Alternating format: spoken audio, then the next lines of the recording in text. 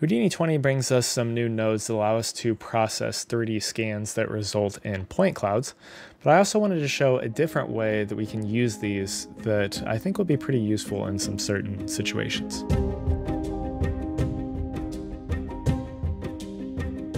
So I'll make this project file available on Patreon, but let's go ahead and make a SOP create just to start off with here, and let's dive on in. I'm just working in Solaris just because it's a little bit easier to just start in Solaris if you're going to render in Solaris. So I just started to work pretty much exclusively in Solaris. Let's go ahead and drop down a sphere to start off with here. And let's change this over to a polygon and just crank up the frequency. We'll also drop down a mountain node, and we're just going to crank up the amplitude here. Maybe mess around with the size there and the offset just to get some weird shape going on. So from there, we need a point cloud. So let's just drop down a scatter onto this, and you can see that we have a bunch of points. Let's just set this to like 10,000 for the moment.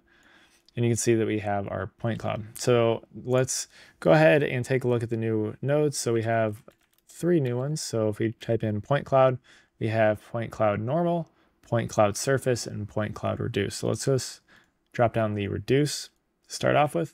So this is basically, let's go ahead and just crank up the scatter actually to 100,000. And you can see that we have a super dense point cloud now, something that you'd see in like a 3D scan, like a LiDAR scan or something like that.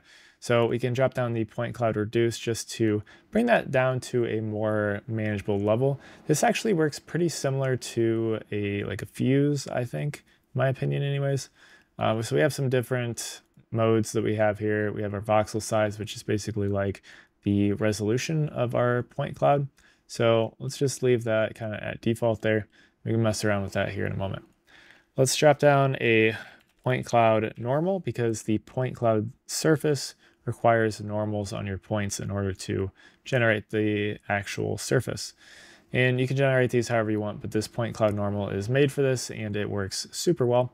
There is one little caveat to this. So see, I turned on our point normals there. If we go ahead and start to mess with any of these settings, it kind of disappears. So you have to uncheck this compute normals and just recheck that. And as you mess around with these settings, it will come back. So let's just regenerate those, and you can see that they're all pointing towards what the center of the mesh would be once we actually generate that. So let's go ahead and do that. So we'll drop down a PC surface, and you can see that it generates a surface based off of our point cloud. So we have some different settings here. We can mess around with these. So obviously max subdivisions is going to give you some resolution or change the resolution. You have smoothing iterations, so it depends on how smooth you want your object. And then the sample target is kind of like how closely it resembles your mesh. So as if I crank this up to like a 10, it's gonna obviously just make it a little bit less like if you drop down a VDE from polygons, if you're to raise the voxel size, that's kind of what you're doing here. So if we drop this down to like, if we set it back to the 2 from default, and then we lower that to like a 0.5, you'll see that it kind of goes a little bit closer to what our actual mesh would be. And we can go and we can mess around with our voxel size now, and we could do whatever we want with this to get the type of mesh that we want. And you can see that we have kind of a dense little point cloud there. So this works really well in combination with the new quad remesh. So the quad remesh, we can use this. This is honestly what I think it's probably more useful for than anything, is a way to quickly just remesh your models here. So you can see that we have remeshed our model with this quad remesh. Let's go ahead and drop down a switch here. And if we take a look at this, and let's wire in our original mountain.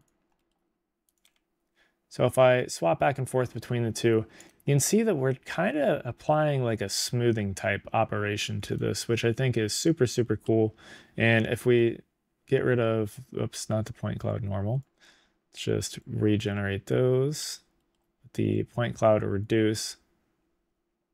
This is going to make our mesh a lot more dense. And if we just crank up our remesh, it's gonna obviously make our mesh a little bit closer to that original mesh. Still does a little bit of smoothing, as you can see kind of on the edges here, but overall this is how the point clouds, the point cloud nodes work. And I think if this is going to be something that I will use kind of in a situation, instead of maybe doing like a VDB from polygons. So let's just set that up. So VDB from polygons.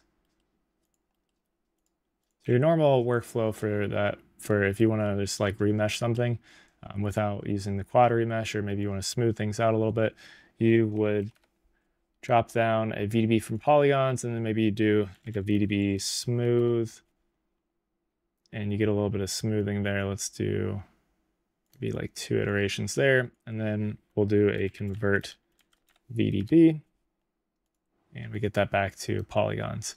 You can see we get something that's very similar to the output from our point clouds here, but these can work a lot faster. So you can see that they're virtually identical in the outputs that we get, but this works way, way faster, especially if you were to like really need to crank up this voxel size. So if we'd like crank this to something super, super low, you can see, let's go even lower than that. The lower you go with the VDB from polygons, the longer that it actually takes. So you see it's taking a few seconds here to generate that. And you know, if you have a big enough mesh, you're going to have some calculation time with this. So it's something, obviously this is kind of not a great example for this particular mesh, but you can expect to have some VDB from polygons take some time to actually calculate if you have this voxel size super low. I know that I've ran into some times where the voxel size makes it so that it takes a couple of minutes to actually calculate out, which isn't necessarily the most ideal situation.